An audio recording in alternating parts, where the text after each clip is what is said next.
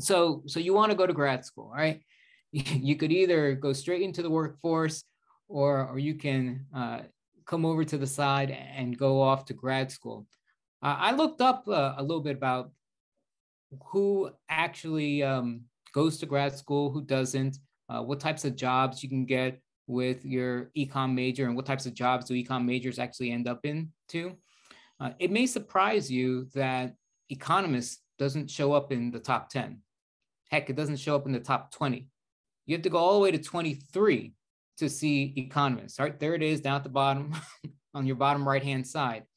And the only reason we make into the 23rd slot is because they lump in market researchers with us. And so when you think about all the possible jobs that economics majors go into, economist is not even in the top 20. It's showing you how versatile of a major it really is. It's the great major for the undecided who wants to still do business, right? It's the great major for the undecided who still wants to be in politics or social science. That's what it has as its benefit. The number one job is some form of manager. And so how I calculated this table here is I went to the American Community Survey, and in the American Community Survey, you can actually see the majors of the people who went to college. The nice thing about the American Community Survey is that it's representative of the entire United States. You can download and get about 3 million observations.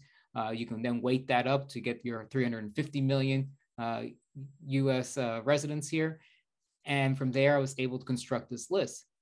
So the top two are going to be manager and lawyer. That's why I was surprised I didn't see any lawyers in here. The other ones that you'll see after that are financial managers, CEOs, accountants, a lot of workforce and management analysts. In fact, basically any job that ends with analyst, an economist could probably apply to. But who wants to go to grad school? It turns out that social scientists in general are very optimistic about their chances of going to grad school. The charts that you see before you tell you what percentage of people believe they would only get their bachelor's degree versus getting some advanced degree. So the dark blue there are the folks who say they're going to end at their bachelor's. And about 30% of everyone who goes to college says that their bachelor's degree is their terminal degree. For the social science, it's about 25.7%.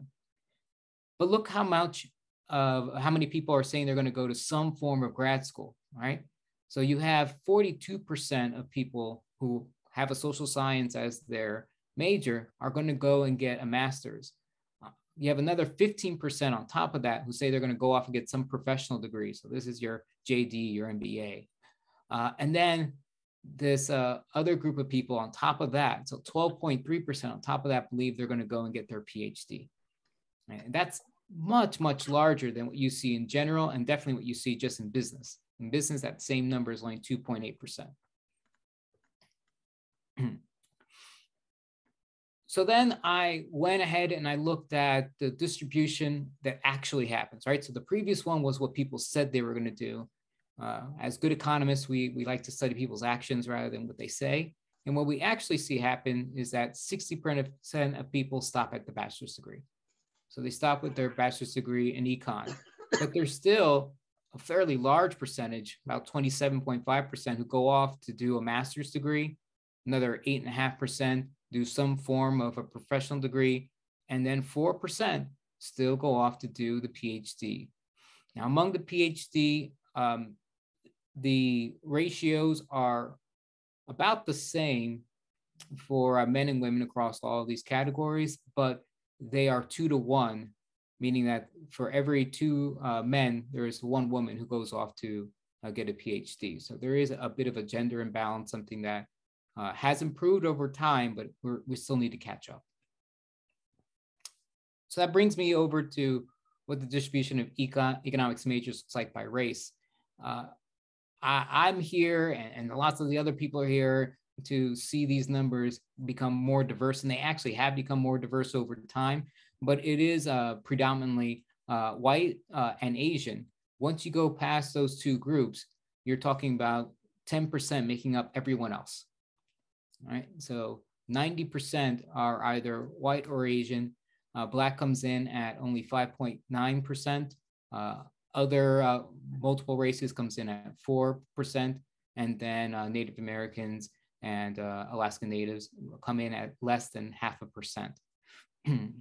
We don't include Hispanics in there because we're looking at race versus ethnicity when we're talking about Hispanics. Hispanics make up about 7.2% of this group.